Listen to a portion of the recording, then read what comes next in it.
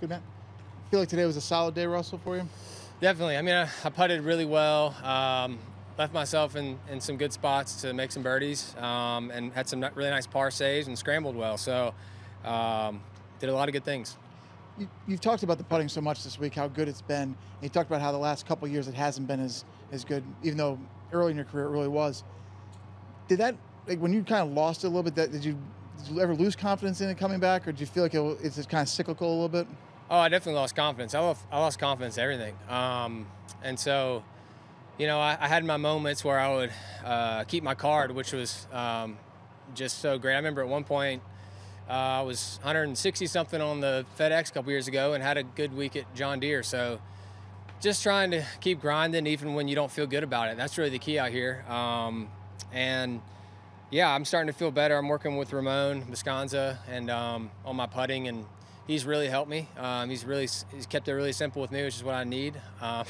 And I just feel like some putts this week are going in, and so I'm thankful.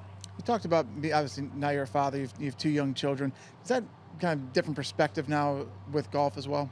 Definitely. Two kids. Hopefully we can have a few more. But yeah, I don't have to have this. I love to play. I love to practice and compete, but at the end of the day, I don't have to do well, and it's just great to have them on the road with me. And anytime they get to travel is awesome. And just being a dad is the best. So definitely a perspective change. And to go home, my 2-year-old son doesn't know what I shot today, even if I shot 85. So it's nice, and it's a sweet blessing. Yeah. Mate, you had the hammer down today. Will that be the plan tomorrow, or you try to temper yourself? Like you've got a cushion, but there's a chance guys can come at you.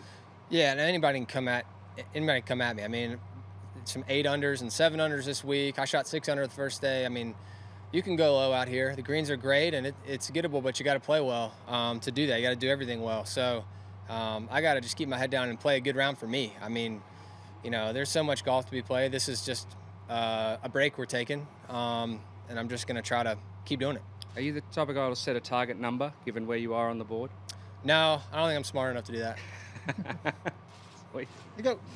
Is there any one of your wins that you maybe draw on more, like when you get in these positions? So I still remember back at the Sony Open when you made all those putts coming down the stretch, you made all those birdies. Is there any one moment in those wins that you kind of put in your mind when you come into? Yeah, so the Sony, I was so nervous playing with Tim Clark and Scott Langley that last day.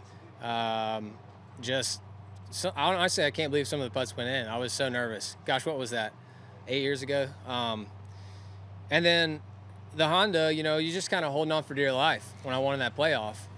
But in Houston, when I won the last one I had, I felt like I was just playing solid the whole day and went out and attacked the course. And I feel like that's what you have to do out here. I mean, it's pretty rare where you can just go out and, just try to make a par on every hole. I mean, you have to be aggressive and take your chances when you can.